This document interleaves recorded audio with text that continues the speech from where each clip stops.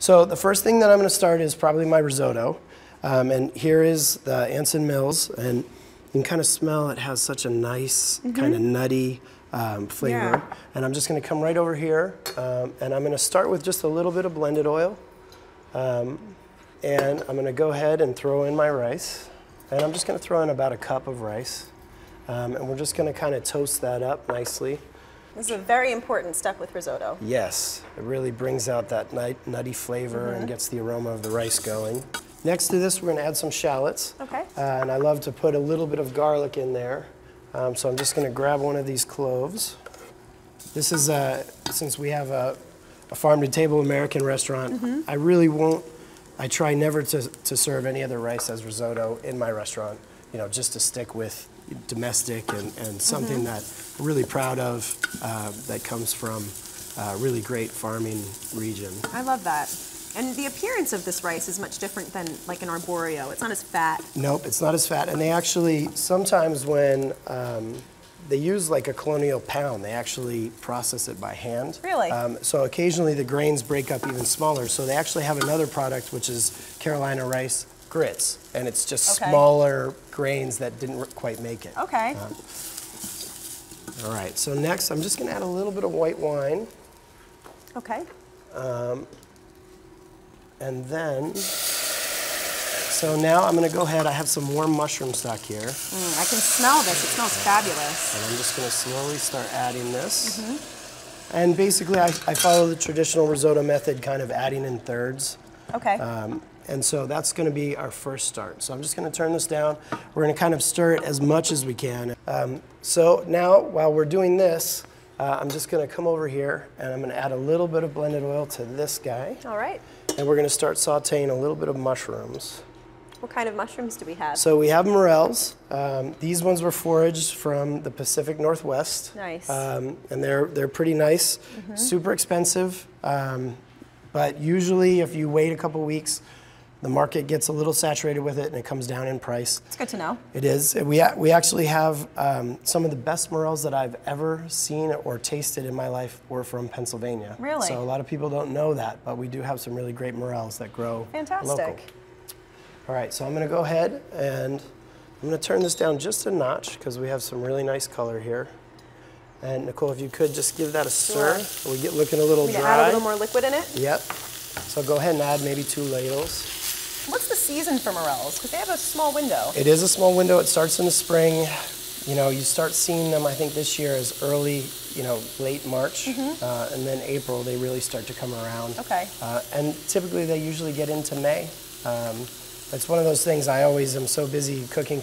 I'm ordering, and then someone's like, oh, they're gone. They're gone, I that's just kind of miss it. Have to wait till next year. Yeah. So I have those in. You can see the moisture that's kind of come out of there.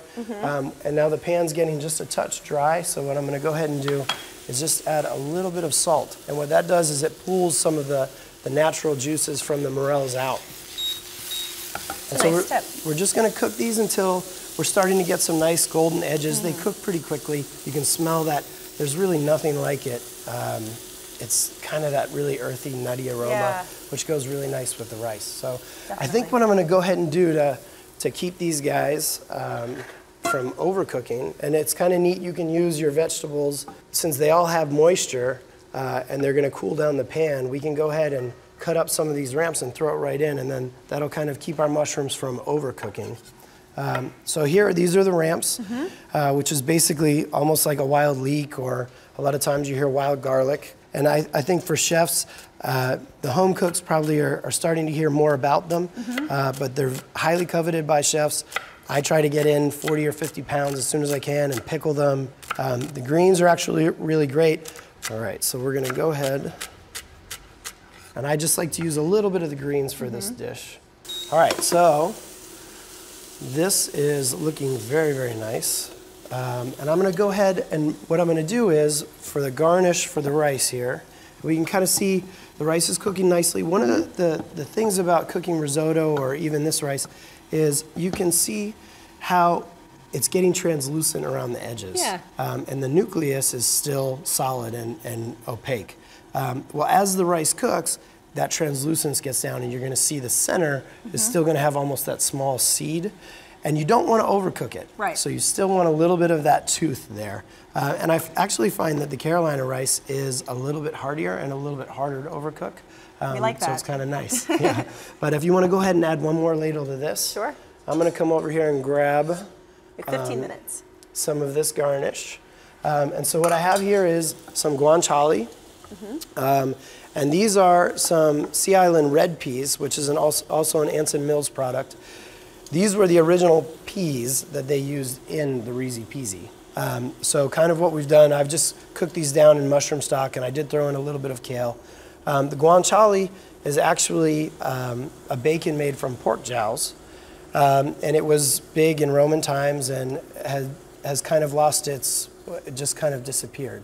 You're starting to see a resurgence of it with all of the charcuterie, and it's actually, the recipe was given to me by my friend, and I kept losing it. So this is actually the recipe for our guanciale that I have tattooed on my arm. Never lose it now. So I'm going to go ahead and add a little bit of guanciale to this. And it really is, it's such a nice, if you want to take a taste. Absolutely. And you've already kind of rendered this down. Yeah, this has already been rendered down. It does have a lot of fat, and most of the fat just kind of renders out. So yummy. All right. So, and you can start to smell these flavors kind of blending together, and the ramps and the morels and kind of the earthiness of these peas. So it's nice now we've kind of sauteed all this stuff together. And this we will just go ahead and add right to our risotto when it's ready.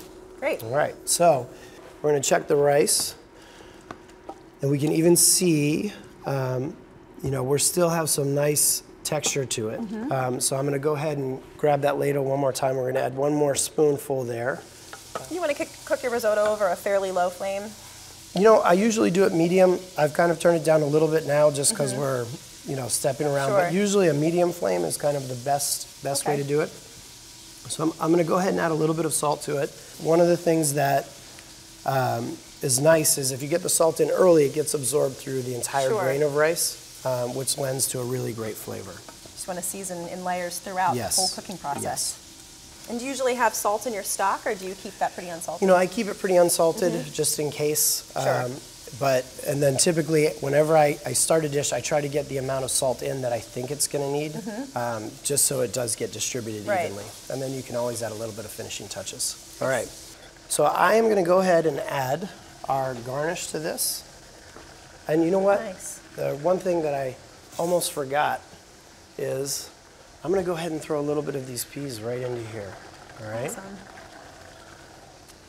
And they're so sweet, they're going to blanch up really nicely. And then we'll go ahead and drop our garnish right in.